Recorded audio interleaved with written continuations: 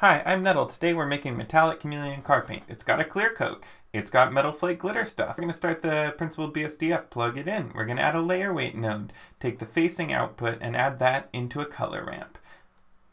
That color ramp's kind of boring. Let's change it to some fun colors. Make sure to use HSV and run it around to the colors you want.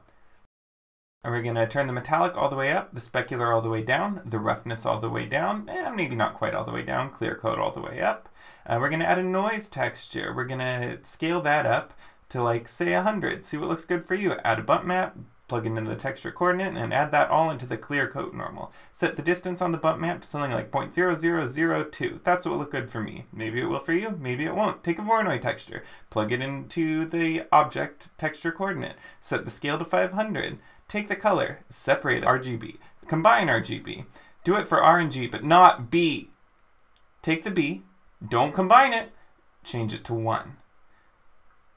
Great, add a normal map. Yeah, it looks kind of bad. That's kind of a lot. Isn't that a lot? Okay, change the normal map strength down to 0.1. That looks better. Cool, so we've got our chameleon, we've got our metal flake, we've got our clear coat. That's about it. Okay. I added a hue saturation value node, so I can mess with the colors a little easier. I can move the hue around, change where it starts, and the value to make it dark, like this. Spooky. Now, we've got some weird square reflections. If those show up in yours and you want to deal with them, this is how we're going to deal with it. If those don't show up with yours, or you don't want to deal with them, call it good. Move on. Have a nice day. Thank you for being here. We're going to add a Musgrave texture. Take the color output of the Voronoi texture and plug it into the vector input of the Musgrave texture. I've turned the scale of the Voronoi way down here so I can see what's going on. Take a map range node. Set it up like this on the output of your Musgrave texture and plug it into the red input. Duplicate it all. And we're going to change the Musgrave textures to 4D from 3D and make sure they have a different seed, or else they'll be exactly the same.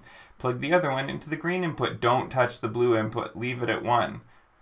And it looks bad still. Oops, it's because the Voronoi texture is still the wrong size. Oh no, it still looks bad. It's all wavy. What do? We got to make sure that the scales on all of these 3 textures right here are the same. So I'm going to add a value node, plug it into all of them, and then set it back to 500.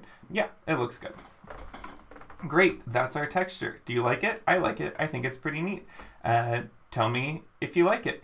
Don't tell me if you don't. It'll hurt my feelings. Thanks for coming. I hope you have a great day. I don't know how to do outros. Bye!